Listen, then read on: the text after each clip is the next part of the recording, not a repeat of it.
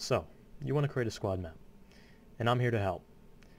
So, in this considerably delayed episode, we're going to be talking about landscape splines, which is something that I hear asked about quite often, so I figured I would do an episode about what they are and how to use them. So landscape splines are incredibly useful, and they're in pretty much every level in Squad, and you'll be using them at some point or another, no matter what you're doing. Basically, landscape splines are roads, or they're fences, or they're railroad tracks. Any long curved object that needs to follow a path will use landscape splines. They're very useful for this because not only do they allow you to make meshes that curve around a path, they also allow you to deform the landscape to that path so that way everything matches up correctly. So, just to start off, you're going to need to know how to get to this menu, which is the Splines menu.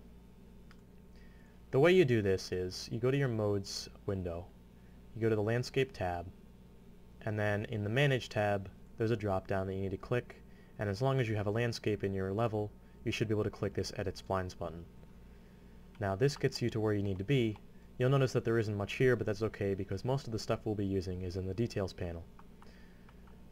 So we're just going to be creating a small dirt path that goes up this hill, and I'll show you how to use the splines by doing that. But first we should probably understand exactly how the placing and connecting of splines works. So to place a spline, we're going to have this open and selected, and then we're just going to Control-click on the landscape. And that creates a very large spline by default. You'll notice that if we Control-click again to place another connected spline point, it's huge, it's massive. That's a house, this is the spline, it's big. So I'm just going to delete that and select the first one. And I'm going to change the width here in the Details panel, make sure you have control points selected, to be 150. And that's much better. I'm also going to change the side fall off, which is these dotted lines here, to about 750, and the end fall off to about 300. And you'll notice that now when we place another one, it's a much more manageable size, and the fall off is a little smaller. We still want to keep the fall off a reasonable distance, because that's going to affect our deformation later. But this looks good. So let's just go over some of the basic functions of how splines work and how you can place them. I'm just going to create another spline here and apply the same settings to it. And this is going to allow us to demonstrate one of the very useful functions of the spline editor.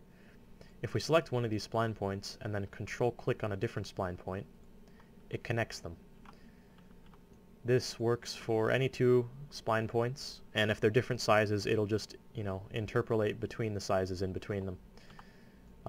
We can also click on the segments in between, and if we want to, we can just delete them with the delete key.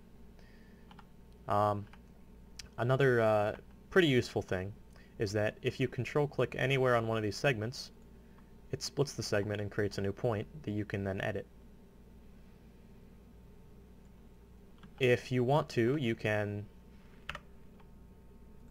recalculate the spline points by selecting them and pressing R, and then this will make them so that way they have the correct curvature for whatever they have.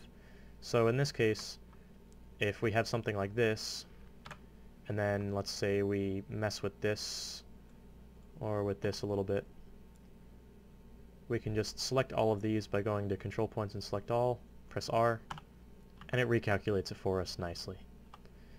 You can also press T to flip the tangents on them, which won't really do anything that you can see here. That's more for the sharpness of stuff, so one moment. So if you have one of these like this, and you're messing with the tangents on the segments, flipping the tangents will, in theory, kind of change the way the mesh rotates, but I don't use it very much. You can also flip the spline segments with F. You'll notice that something is changing, but that won't be noticeable until we have a mesh on here. So, in that case, let's get a mesh on. So this is another point that I see a lot of people confused about. People try to add a mesh by selecting their control points and going down to mesh and adding a mesh. That's not how you do it. All that does is it makes a mesh spawn at each of these control points, and they don't connect, they just kind of spawn there and sit there. I'm not really sure why that exists, but it does.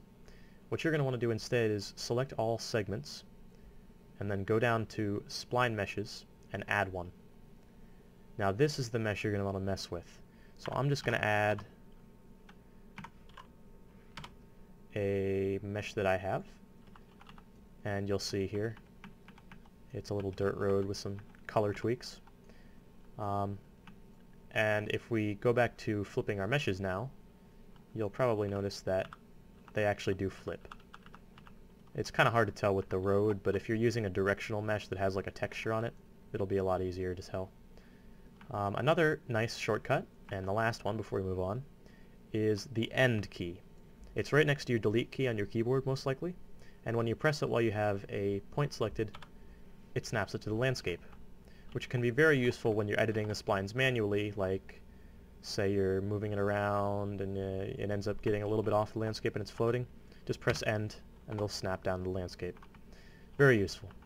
So with that out of the way, let's just real quick place some splines on this little path that we want to place, and then I'll talk about terrain deformation. So let me just do that real quick.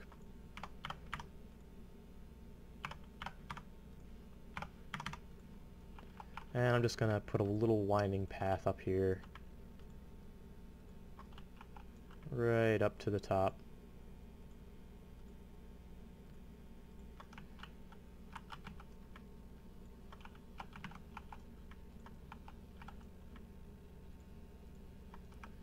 And then I'm just going to make sure that this lines up well with the road in front of it. And I'm going to turn my grid snap off because that shouldn't be on. Alright, so that's about the path that I want here. Now, this is where we get into the landscape deformation, but before we do that, make sure that you have your segments all selected. Not your control points. Your control points won't do anything for this. And make sure that the only segments you have are the ones that you want to deform the landscape to. Now, what you're going to want to do is make sure that these two boxes are checked. All they do is, if this one's checked, it raises the terrain up to the spline, and if this one's checked, it lowers it down. Pretty self-explanatory. If they're not checked, it won't do that. The layer name is actually really nifty. We can go to our Paint menu and find the layer that we want underneath the spline. Let's say soil. And then we can go back, select all these segments, and then just type in soil. And now, whenever we apply this, there will be soil underneath the spline. So let's go ahead and do that. The way we apply it to the landscape is, we don't click the All Splines button. We make sure that we're only clicking the Only Selected button. If we click the All Splines, it'll apply every single spline in the entire level. And I have splines here that I don't want to apply, or that I've already edited after applying.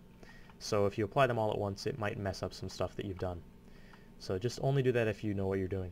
So we're just going to click Only Selected, and there you have it. You'll notice that it now has dirt underneath it, soil, and if you look closely, you'll see that it deformed the terrain to the spline. Very useful.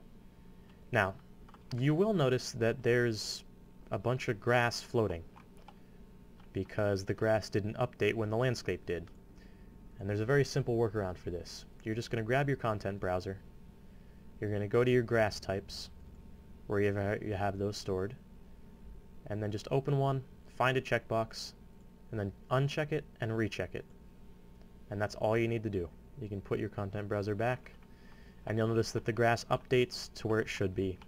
You just had to refresh it so that way it regenerated it, because unlike actually manually editing it, when you click that button, it doesn't actually update the grass.